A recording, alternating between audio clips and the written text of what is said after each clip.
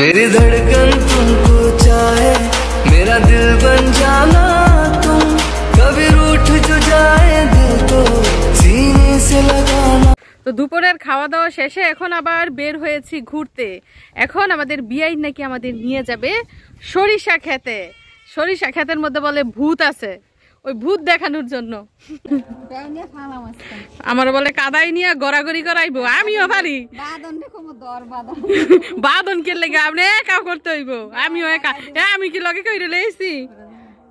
তো গত বছরের আগের বছর এদিক দিয়ে পুকুরের সাতটা পুকুরের চারদিকে টমেটো গাছ লাগানো হয়েছিল এবং বিশাল বড় বড় একটা ছড়া হয়েছে। এবার লাগানো হয়েছে ঠিকই, কিন্তু ছড়া ততটা বড় হয় নাই। আসেন দেখেন, এই যে দেখেন, মাশাআল্লাহ, আল্লাহর নিয়ামত দেখেছেন, ঠান্ডা বাতাস, ঠান্ডা।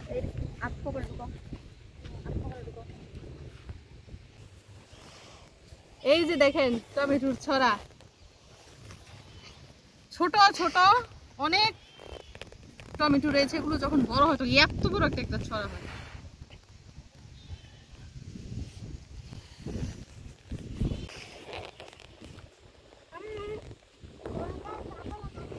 এই ছড়াটা তোলার উপযুক্ত হয়ে গেছে, দেখেন লালচে রং ধারণ করেছে। আর 15 দিন গেলেই কিন্তু টমেটো একদম লেগে যাবে, তোলা শুরু হয়ে যাবে। ওইদিকে দেখা যাচ্ছে খাড়ি ভরে, ড্রাম ভরে মাছ নিয়ে এসেছে, ছেঁচা মাছ। আমার ননদ বলতাছে শুটকি দিয়ে কাঁচা টমেটো রান্না করে খাইবো। আমাকে ওই দিন গিয়া বলতাছে টমেটো তো ধইরা গেছে। তারপর ওই সাইডে নাকি পেঁয়াজ ক্ষেত, রসুন ক্ষেত করছে। তো ননদ বাড়িতে চলে যাচ্ছে, বাবু কান্না করবে, আমরা যাই বেনিরে নিয়া। বেনি বেনি তো আপনারা বোঝেন না, মানে বিয়াইন শুদ্ধ ভাষায় যাকে বলে।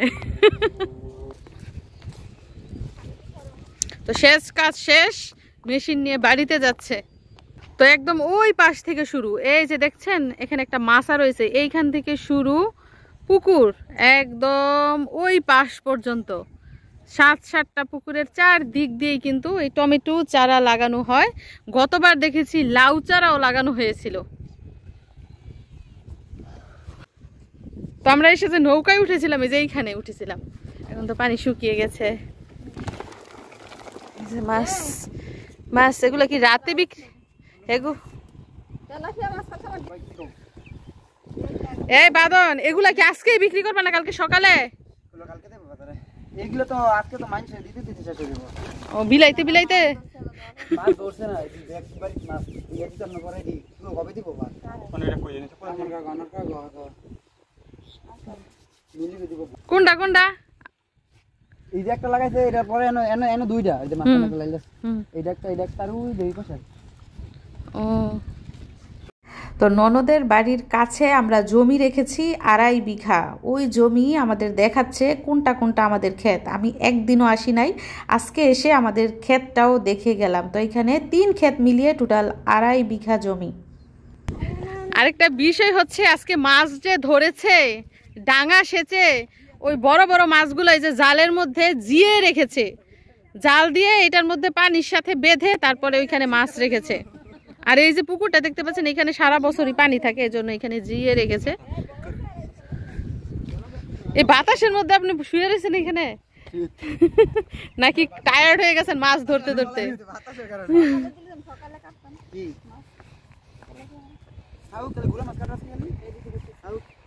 তো এক একজন শীতে কাপাকাপি ছাপাছাপি করে হাঁটতে হাঁটতে আমরা চলে এসেছি। এই যে দেখুন কোথায়, এই যে সরিষা ক্ষেত। ওয়াও, গন্ধ আছে? কিসের গন্ধ? কোন ফুলের গন্ধ? জবা ফুলের গন্ধ। বেলি, সরিষা ফুলের গন্ধ হচ্ছে সরিষা ফুলের মতোই।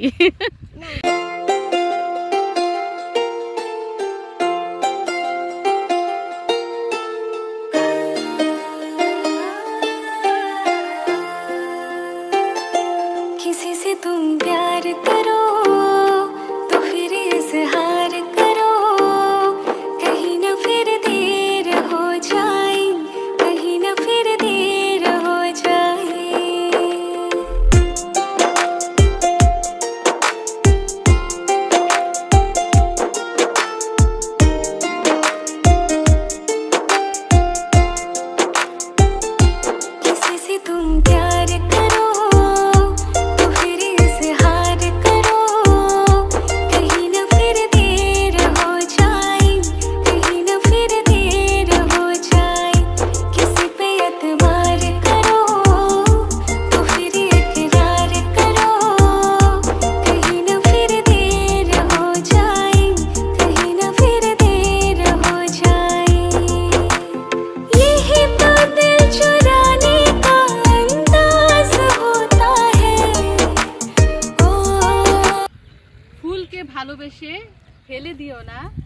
মানুষকে ভালোবেসে ভুলে যেও না। ফুলের সৌন্দর্য কোথায় মানায়? গাছেই মানায়, কারো হাতে না। তারপরেও মানুষ হাতে নিয়ে কেন ঘুরে? ফুলের মতো সুন্দর হওয়ার জন্য, না? তো চলুন বাসায় যাই।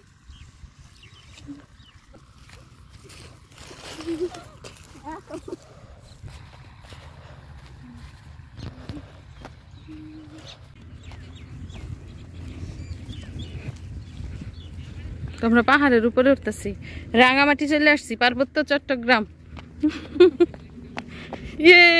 এই যে উঠে গেছি। এখানে কি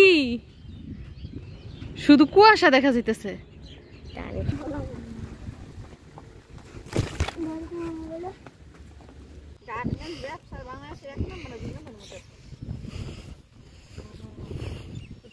টাকা পয়সা অনেক। দেখেন এই যে দেখেন, মাশাআল্লাহ, এই টমেটো গুলো একদম টাটকা এবং সুস্থ টমেটো। মানে গাছ দেখলেই বোঝা যায় গাছ যেমন সুস্থ, টমেটোও সুস্থ।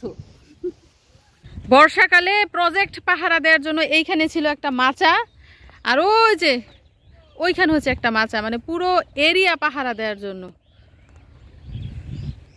এখন পানি শেষ, শুধু পুকুরগুলো রয়ে গেছে। কোন রাস্তায় যাব? তো সবজি বাগান দেখতে দেখতে চলে এসেছি পুকুরের কাছে, যেখানে কিনা আমার ননদদের কর্মীরা মাছ ধরছে। চলুন দেখে নেই তারা কিভাবে ডাঙা সেচে মাছ ধরে। দেখেন, এটার নাম বলে বাতর, কেউ বলে আইল। এই আইল দিয়ে হেঁটে হেঁটে আমরা যাচ্ছি।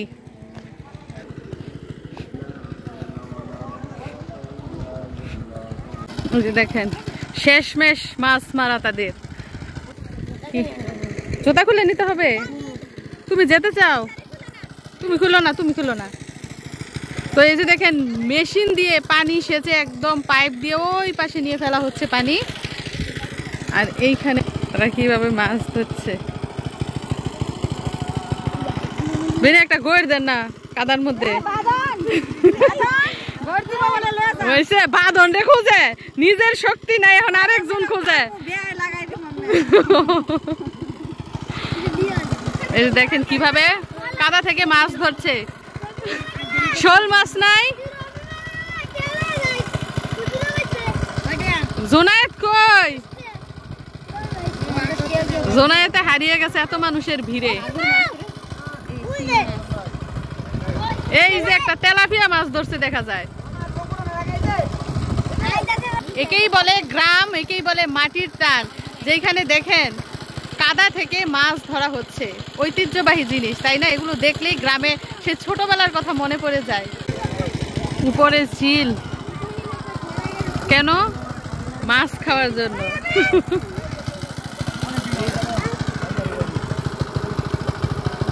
যেহেতু চাষের মাছ, কই, পুঁটি এগুলাই কিন্তু বেশি। ওই যে দৌড় দিচ্ছে মাছে। এই যে একটা মাছ ধরে ফেলতেছে, আরেকটু আরেকটু। এই যে কি মাছ ধরলা? এটা শোল মাছ ধরছে না গজার? দেখেন কত বড় শোল মাছ ধরছে কাদা থেকে। 1-1.5 কেজি তো হইবই ওজন। মিশারি দেখেছো কিভাবে মাছ ধরে? তুমি ধরতে পারবা? নামতে চাইতেছ? এই শুটকুট ফইরা তুমি কিভাবে নামবা?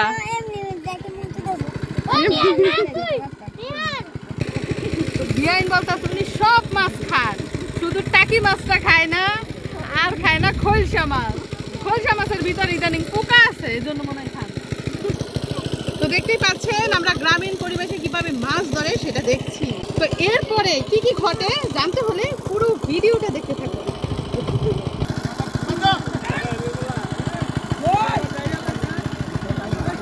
তো আমাদের ভাগিনাও মাছ ধরছে, সবার সাথে ফুর্তি করে এসেছে।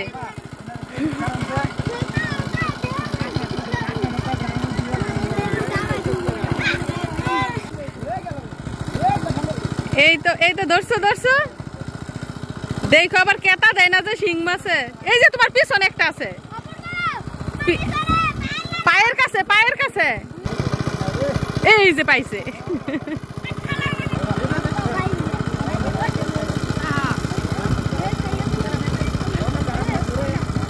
সেটা কি শাহরুখ খান হয়ে গেল নাকি? কিভাবে কিরকম করে শাহরুখ খানে দেখাও তো, কিরকম করে? ওয়াও, তুমি কি এখন মাছ ধরতে চাও? শাহরুখ খানে কি মাছ ধরে এরকম করে পানিতে? হ্যাঁ, এই কাদাতে নাইমা শাহরুখ খানে মাছ ধরে?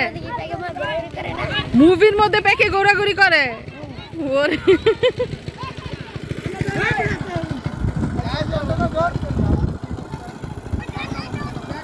আস্তে আস্তে আসো, বরে না যে প্যান্ট। তো ছেলের শখ, সে মাছের কাছে যাবে। দেখেন এদিক দিয়ে কি অবস্থা, এই খালি দেখা যাচ্ছে খালি। এই যে মোটর দিয়ে পানি সেচ কর না, কালি মাখতাইছো আবার। তো এই যে আমার ভাগিনাই, দেখেন কি মাছ ধরলা ভাগিনা? টাকি মাছ ধরলা। তুমি একটা শোল মাছও ধরতে পারলা না। তো দেখেন কি পরিমাণ মাছ, এগুলো হচ্ছে দেখা যাচ্ছে মলা মাছ আর পুঁটি মাছ। আল্লাহ, এই যে দেখো কাদাতে পড়ে না। তো মিশারি জীবনের প্রথম মনে হয় এই কাদার মধ্যে নামছে মাছ দেখতে। তো চলে এসেছি কাদার মধ্যে, মাছ ধরবো আজকে। আমি কি মাছ ধরতে পারবো? মাছ ধরেছি কিন্তু এগুলো আমি আবার বাইরে আরেকজনে ধরে দিচ্ছি। হাতের মধ্যে নাই কাদা, ধরে ফেলছে মাছ। এই যে দেখেন তেলাপিয়া মাছ, পুঁটি মাছ, শোল মাছ, কই মাছ, মাগুর মাছ, শিং মাছ, সব মাছ ধরে ফেলছি আজকে আমি। এক হাড়ি 1 গ্রাম মাছ ধরেছি আজকে। দেখা যান কত মাছ ধরছি। আসেন আসেন, তাজা মাছ লাফাইতেছে।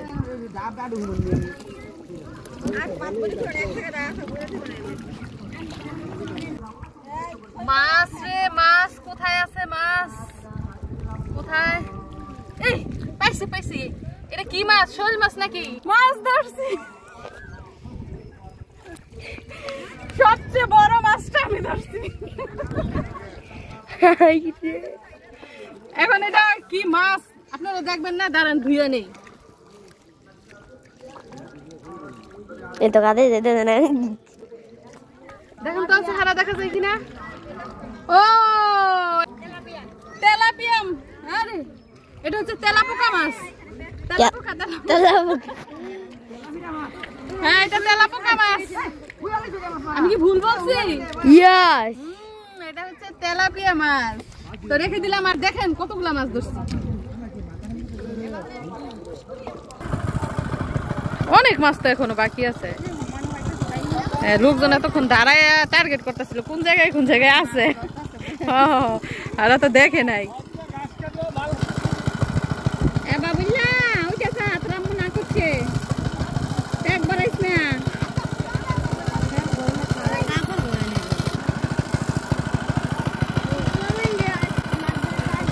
তো তারা বড় বড় মাছ যেগুলো আসছিল উপরে ভেসেছিল ওইগুলা নিয়ে শুধু চলে গেছে।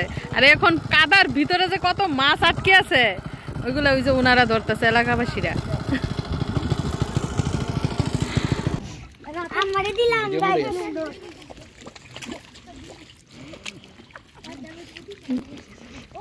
মাছ ধরতে ধরতে পুরা কারি ভরে রাখি।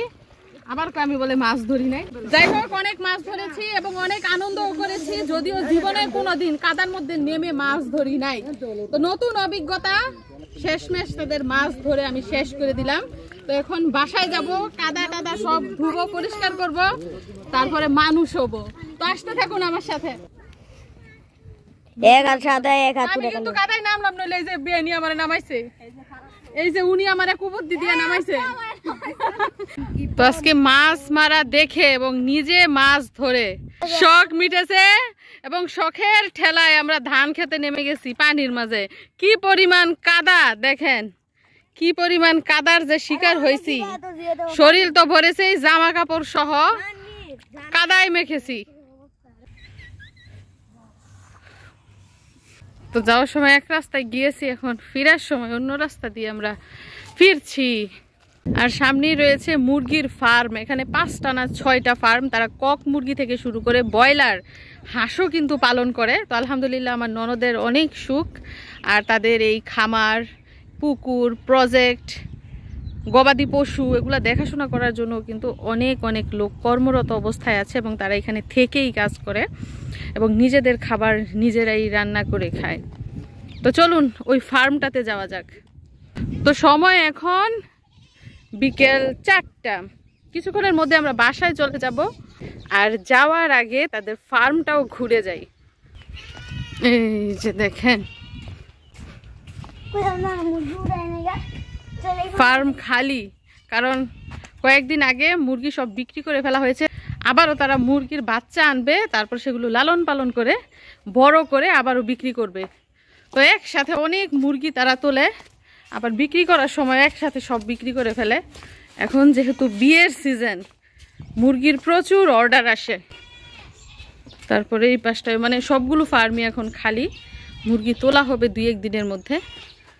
চারদিক দিয়ে ঢেকে রেখেছে কেন জানেন? বাতাস, মুরগির গায়ে বাতাস লাগে, ঠান্ডা লেগে যাবে। এই যে এটাও খালি, পুরোটা খালি। এইটাই তো রহস্য, কোন পুকুরের পানি হলুদ রঙের, আবার কোন পুকুরের পানি দেখো এই যে একদম ডালিমের রসের মতো সাদা সাদা। ওনারা নাকি ই করে চুন দিয়ে না বলে বেনি ই করে পানি পরিষ্কার করে, চুন দিলে পানি পরিষ্কার হয়। তো আমাদের ক্ষেত্রে আপনাদেরকে দেখাই, এই যে আইলটা দেখতে পাচ্ছেন, এই যে সীমানা এইখান থেকে শুরু একদম ওই যে নৌকা বাঁধা দেখা যাচ্ছে না, অতটুক পর্যন্ত যে ধান ক্ষেত লাগানো হয়েছে এইটা হচ্ছে গিয়ে ক্ষেতের সীমানা। মানে ওইখান থেকে শুরু করে এই যে এই দিক দিয়ে হয়ে হইয়া এই যে এইখানে মানে 2.5 বিঘা আর কি, যেই পরিমাণ হয় এইখান থেকে শুরু করে ততটুকু, আর সামনে আরেকটু আছে। তো এই আর কি অবস্থা। এটা হচ্ছে আমাদের ধান ক্ষেত, আর ননদদের বাড়ি হচ্ছে ওই যে ওইটা। আর আশেপাশে যত জমি জমা দেখতে পাচ্ছেন এগুলো সবই হচ্ছে আমার ননদের জামাইর, এগুলো সব। ওই যে ওইখান থেকে আজকে মাছ মারছে ওই নৌকার ওই দিক থেকে, মানে পুরো এরিয়াটাই হচ্ছে তাদের। আর তাদের এরিয়ার কাছে আমাদেরকেও 2.5 বিঘা জমি নিয়ে দিয়েছে তারা। তো প্যাক কাদা গায়ে মেখে চলে এসেছি বাসায়, এখন পরিষ্কার হবো, প্যাক কাদা পরিষ্কার করে ফ্রেশ হবো। তো আজকে জীবনের প্রথম পুকুরে নেমে নিজের হাতে মাছ ধরেছি, ননদদের পুকুর থেকে, সাথে বিয়ান সাহেবের সাথে সরিষা খেতেও গিয়েছি। তো সব কিছু দেখে জেনে বুঝে নিশ্চয়ই আপনাদের ভালো লেগেছে। তো সবাইকে অসংখ্য ধন্যবাদ জানিয়ে এবং নতুন নতুন ভিডিও দেখার আমন্ত্রণ জানিয়ে আজকের মতো বিদায় নিচ্ছি। সবাই ভালো থাকবেন, আল্লাহ হাফিজ।